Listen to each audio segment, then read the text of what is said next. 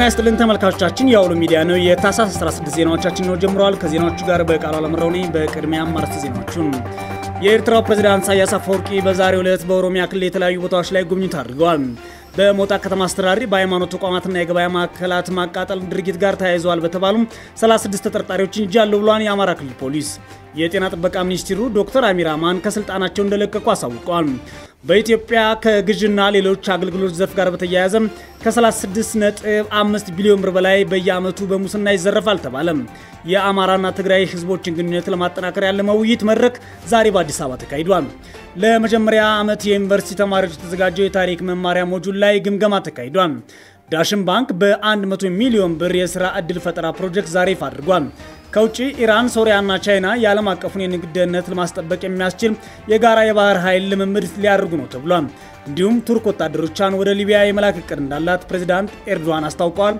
በዝርዝር እናያቸዋለን አብራችሁ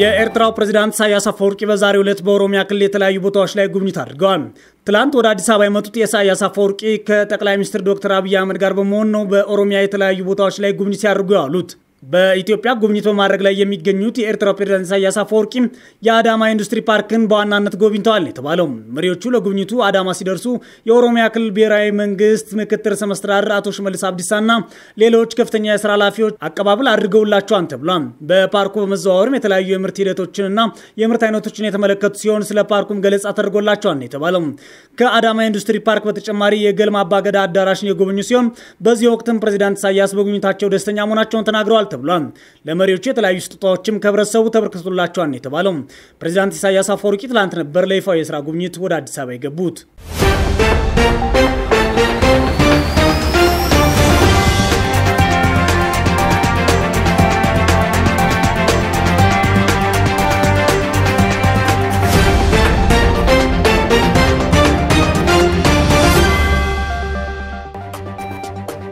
በሞጣ ከተማ አስተዳደር በሃይማኖት ተቋማትና የገበያ ማዕከላት ማቃጠል ድርጊት ጋር በተያያዘ 36 ሰዎች ተይዘዋል ተብሏል በሞጣ ከተማ አስተዳደር በሃይማኖት ተቋማትና የገበያ ማዕከላት ማቃጠል ድርጊት ጋር በተያያዘ 36 ተጠርጣሪዎች መያዛቸውን የአማራ ክልል ፖሊስ ኮሚሽን ኮሚሽነር አቶ አበር አዳም አስታውቀዋል በሞጣ የደረሰውን የቤተ እምነት ውድመት ለማውገዝ በተለያዩ የአማራ ክልል ከተሞች ሰላማዊ ሰልፎች እንደሚደረጉም እየተገለጸ ይገኛል የትና መቼ እንደሚካሄድ በግልጽ ለኮሚሽኑ የደረሰ መረጃ ለመሆኑና ከማህበረሰቡ ጋር በተለያዩ አካባቢዎች ሰልፍ እንዲኖር እንደሚወራ ተናግረዋል ተብሏል በጥንቃቄ ህብረተሰቡ እንዲመለከተው ኮሚሽነሩ አሳስቧል የተባለው የሞጣው ክስተት ወደ ተባባሰ ደረጃ እንዳይሸጋገር የአማራ ፖሊስና ልዩ ኃይል ፈጥነው በመረሳቸው ችግሩን በማርገብ ከፍተኛ ኃላፊነት እንደተወጡ ኮሚሽነሩ ተናግረዋል በድርጊቱ ተሳትፏል የተባሉ 36 ተጠርጣሪዎች በቁጥጥር ስር እንደዋሉም ኮሚሽነር አበር አዳም አስታውቀዋል የተዘረፉ ንብረቶችም እየተመለሱ ይገኛሉ ነው የተባለው በሞጣ ከተማ አስተዳደር የተለያዩ ማህበረሰብ ክፍሎች በማዋየት የተፈጸመውን ድርጊት የአማራ ህዝብ ስነልቦና የማወክል መሆኑን በመገንዘብ ችግሩን እየተፈታ ስለመሆኑ አመላክተዋል ነው የተባለው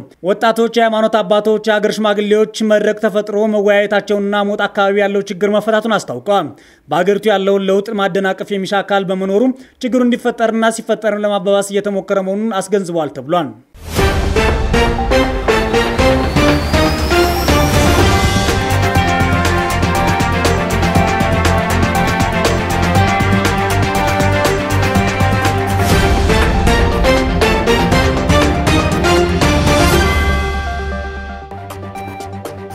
የጤና ጥበቃ ሚኒስትሩ ዶክተር አሚር አማን ከስልጣናቸው እንደለቀቁ ዛሬ አሳወቁ ዶክተር አሚር አማን በፌስቡክ ገጻቸው እንዳሳወቁት ጠቅላይ ሚኒስትር ዶክተር አብይ አህመድ መልቀቂያቸውን ተቀብለው አጽድቀውላቸዋል ዶክተር አሚር ባለፉት 2 ዓመታት ገደማ የጤና ጥበቃ ሚኒስትሩ ነው ከስራቸው ለመልቀቅ መልቀቂያ ካስገቡ ወራት ተቆጥረዋል ነው የተባለው ዶክተር አሚር ወደ አሜሪካን ሀገር በአንድ ዓለም አቀፍ ተቋም በኃላፊነት ለመስራት በቅርብ ይጓዛሉ ተብሎ ይጠበቃል ዶክተር አሚር ለምን ከሚኒስትርነታቸው እንደለቀቁ ግን የታወቀ ነገር የለም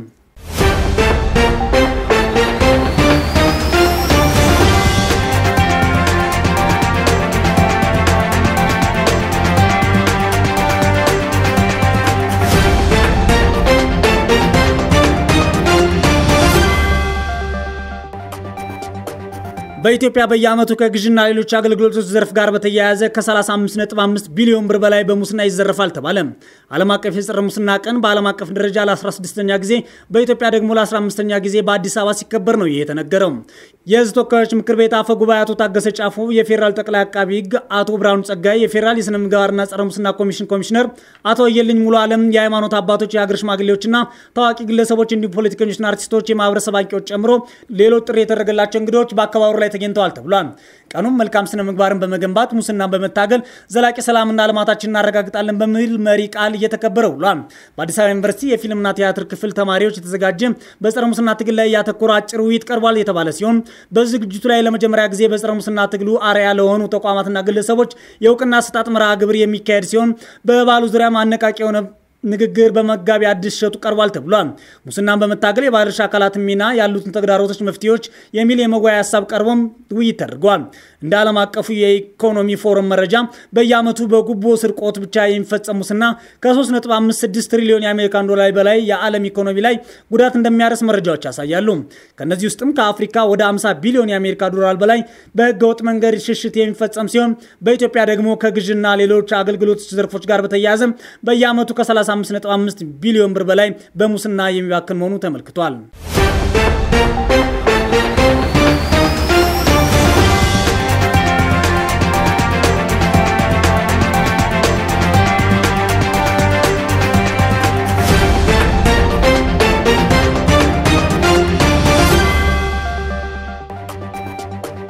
የአማራና ትግራይ ክልል ህዝብ ግንኙነትን ለማጠናከር ያለመ ውይይት ዛሬ በአዲስ አበባ ተካሂዷል። በውይይት መድረኩ ከተለያዩ ክልሎች የተውጣጡ የሀገር ሽማግሌዎች፣ የመንግስት የሥራ ኃላፊዎችና የተለያዩ የህብረተሰብ ክፍሎች ተሳትፈዋል። መድረኩ ብሔራዊ አንድነታችንን ለማጠናከር ውስጣዊ ችግሮቻችንን በምክክር እንፍታ በሚል መሪ ቃል ነው የተካሄደው። በውይይቱ መድረኩ የሁለቱ ክልል ህዝቦች ከሚለያዩባቸው ጉዳዮች ይልቅ የሚያሳስሯቸውና የሚያጣምሯቸው የአንድነት ታሪኮችና ጉዳዮች ጎልተው የሚታዩ መሆኑ ተነስቷል። የሰላም ሚኒስትር ዴኤታ ወይዘሮ አልማዝ መኮንን በውይይት መድረኩ ላይ ባደረጉት ንግግር የአማራና ትግራይ ህዝብ በባህል በሃይማኖትና በቋንቋ የተሳሰሩ ከመሆናቸው በላይ በሀገር ግንባታና ሀገር በመጠበቅ ታሪካዊ አንድነት ያላቸው መሆኑን አውስተዋል። በአሁኑ ወቅትም በትግራይና አማራ ክልል ህዝቦች መካከል የተፈጠረ ችግር አለመኖሩን ሚኒስትር ዴኤታው አንስተዋል። ይሁን እንጂ በሁለቱ ክልሎች የሚገኙ ጥቅም ፈላጊ ፖለቲከኞችና የማህበረሰብ ለውጥ አራማጆች መካከል በተለያዩ ጉዳዮች ዙሪያ አለመግባባቶች መኖራቸውን ነው የተገለጸው። እነዚህ ችግሮች እያደጉ ሄደው በህዝቡ ግንኙነት ላይ አሉታዊ ተጽዕኖ እያሳደሩም ከጅምሩ በውይይት መፍታት እንደሚገባ ተጠቁሟል። የሀገር ሽማግሌዎች መማክርት በበኩሉ የአማራና የትግራይ ህዝቦች ሰላም በፍቅርና አንድነት ለመላ ሀገሪቱ ህዝቦች ህብረትና አንድነት ከፍተኛ አስተዋጽኦ ያለው መሆኑን ገልጿል። የመገናኛ ብዙሃን፣ ምሁራን፣ ማህበራዊ የህዝቦችን ልዩነት የሚያሰፉ ዘገባዎች ከመስራት በመቆጠብ የጋራ ሴቶች ላይ በቅንጅት መስራት እንደሚገባቸው ጠቁመዋል። የሀገር ሽማግሌዎች በሁለቱ ክልሎች መካከል የሚስተዋሉ ውስጣዊ ችግሮች በውይይት እንዲፈቱ መስራት እንደሚገባ አመልክተዋል ተብሏል።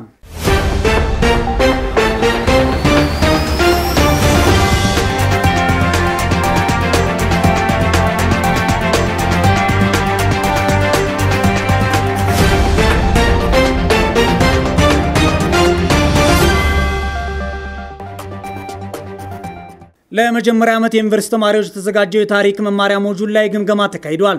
የመጀመሪያ ዓመት የዩኒቨርሲቲ ተማሪዎች ለማስተማር የተዘጋጀው የአፍሪካ ቀንድና የኢትዮጵያ ታሪክ መማሪያ ሞጁል ግምገማ በአዲስ አበባ ተካሂዷል።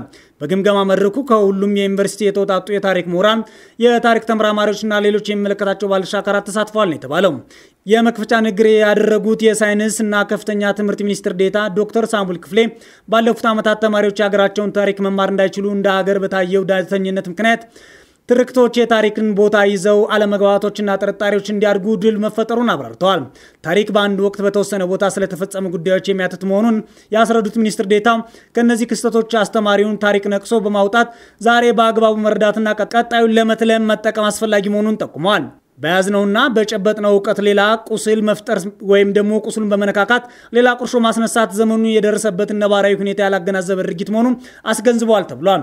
ስለሆነም የትላንት ጉዳት በእርቅና በይቅርታ ተሻግሮ ወደ ብልጽግና የሚደረገውን ጉዞ ማፋጠን ይገባል ብለዋል ሚኒስትር ዴኤታው።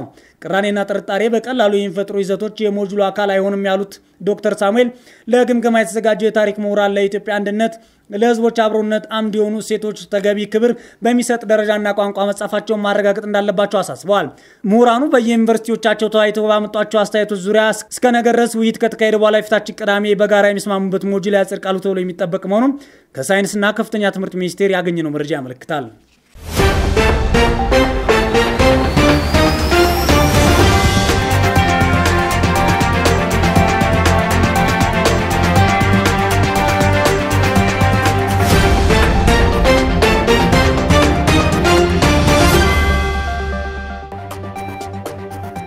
ዳሽን ባንክ በ100 ሚሊዮን ብር የሥራ ዕድል ፈጠራ ፕሮጀክት ዛሬ ይፋ አድርጓል። የኢትዮጵያ ታለንት ፓወር ሲሪየስ የሚል መጠሪያ የተሰጠው ይህ ፕሮጀክት ስራ ፈጠራ ማበረታታት ክህሎት ላላቸው ዜጎች የገንዘብ ድጋፍ ማድረግና የሥራ አጥነትን ለመቅረፍ ያግዛል ነው የተባለው። ከዚህ ባለፈም ለሀገራዊ የኢኮኖሚ ማሻሻያ ዕቅድ ትግበራ የራሱን ሚና ይወጣል ተብሎ ይጠበቃልም ተብሏል። ፕሮጀክቱ በዚህ ዓመት በተመረጡ 6 ከተሞች ተግባራዊ እንደሚደረግ ባንኩ አስታውቋል። በፕሮጀክቱ ተጠቃሚ የሚሆኑ ዜጎች የሥራ ዕድል ፈጠራ ክህሎትና የአቅም ግንባታ ስልጠና የሚያገኙ ሲሆን ስራ መጀመር የሚያስችል ድጋፍን ከባንኩ ያገኛሉ ተብሏል። ፕሮጀክቱ የሥራ ፈጠራ ስልጠና፣ የጥቃቅንና አነስተኛ መካከለኛ ኢንተርፕራይዞች አቅም ግንባታ፣ የከፍተኛ ትምህርት የፋይናንስ ድጋፍ መርሃ ግብር፣ የፋይናንስ ተደራሽነት መርሃ ግብር፣ በቢዝነስ ክለብ ምስረታ፣ የገበያ ትስስርና እሴት የሰንሰለት ፋይናንስ ድጋፍ ላይ ትኩረቱን አድርጎ ይሰራል ተብሏል።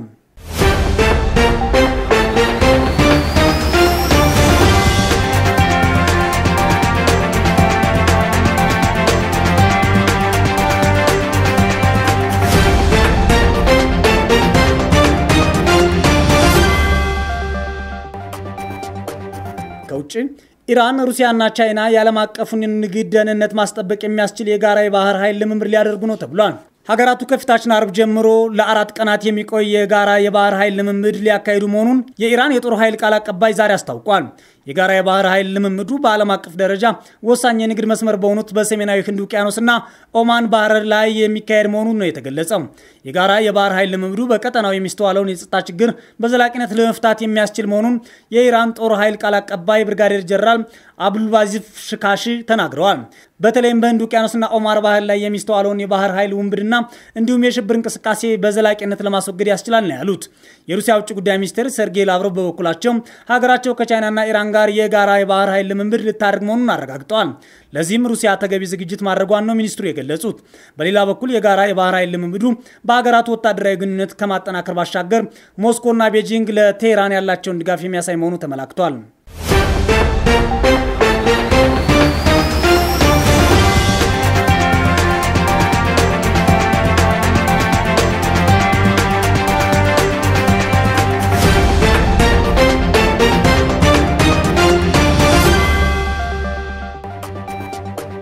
ቱርክ ወታደሮቿን ወደ ሊቢያ የመላክ ዕቅድ እንዳላት ፕሬዝዳንት ኤርዶዋን አስታወቁ። የቱርክ ፕሬዝዳንት ረሲፕ ጣይብ ኤርዶዋን ሀገራቸው ወታደሮቿን ወደ ሊቢያ የመላክ ዕቅድ እንዳላት ዛሬ ይፋ አድርገዋል። በዚህም በተባበሩት መንግስታት እውቅና ላለው የሊቢያ መንግስት ወታደራዊ ድጋፍ እንደሚያደርግ ነው የተናገሩት። ኤርዶዋን የወታደራዊ ድጋፍ ዕቅዳቸውን ለሀገራቸው ፓርላማ በመጪው ጥር 7 ቀን እንደሚያቀርቡና ፓርላማውም ጥር 8ና 9 ቀን በሚያደርገው ስብሰባ ውሳኔ እንደሚሰጥበት ነው የተናገሩት። ወታደሮቹ የሚላኩት የሊቢያ መንግስት ባቀረበው ጥያቄ መሰረት ነውም ተብሏል። ባሳለፍነው ወር የቱርክና የሊቢያ ባለስልጣናት በጸጥታውና ወታደራዊ ጉዳዮች በትብብር ለመስራት የመግባቢያ ስምምነት መፈራረማቸው አልጀዚራ በዘገባው አስታውሷል። የቱርኩ ፕሬዝዳንት ረሲፕ ጣይብ ኤርዶጋን በቱኒዚያ ድንገተኛ ጉብኝት ሲያደርጉ ነው ይህንን ያስታወቁት። ፕሬዝዳንቱ በቱኒዚያ ጉብኝታቸው በጎረቤት ሊቢያ የተኩስ አቁም ለማድረግ በሚቻልበት አግባብ ላይ ከፕሬዝዳንት ካይስ ሰይድ ጋር ተወያይተዋል ነው የተባለው። ከዚህ ባለፈም ሀገራቸው ጥያቄ ከቀረበላት ወደ ሊቢያ ወታደሮችን ለመላክ ቀድማ እንደተዘጋጀች አስታውቀዋል። ሮይተርስ ነው የዘገበው። ተመልካቾቻችን የዛሬ ዜናዎቻችን በዚህ ያበቃሉ። ዜናዎቹ ስመራ የነበሩት በቃሉ አለምራሚ መልካም ቆይታ እመኛለሁ።